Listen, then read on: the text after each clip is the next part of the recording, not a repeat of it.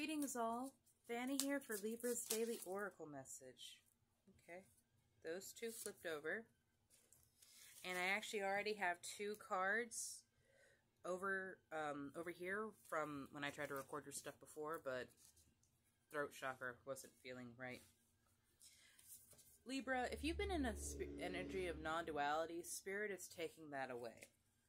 If you have been battling between your physical realm and your metaphysical realm, doing your financial, physical world responsibilities while also trying to increase your connection to the source and divine, it may be very difficult for you to have that balance, and you are the sign of balance. You're literally in the middle between Virgo and Libra, in the middle of the zodiac wheel, bridging to the highers. So that would be very upsetting for you, I understand. But Spirit wants you to have faith that you are doing the best thing for you and your higher self right now. Non-duality states, let your authentic humanity shine forth while also bowing to the inner divine. You can become fluent in doing both. So Spirit is letting you know that you have the ability to have your cake and eat it too.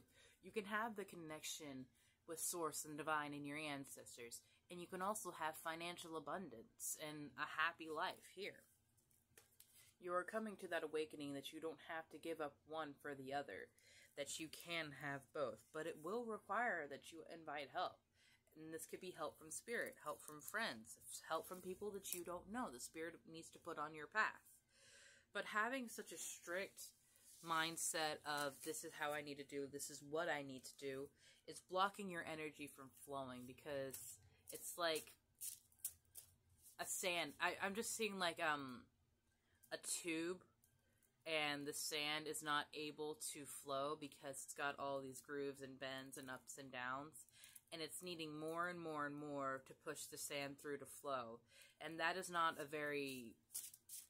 that's not good for your energy, and that's not something that you can do in the long term.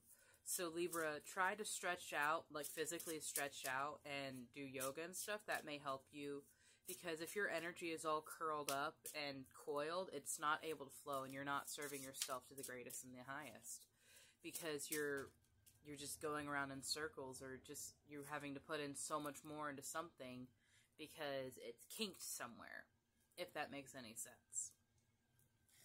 So Libra, oh yep, have outrageous openness and allow Spirit to work with you through your life and co-create the dream reality. Have a beautiful day.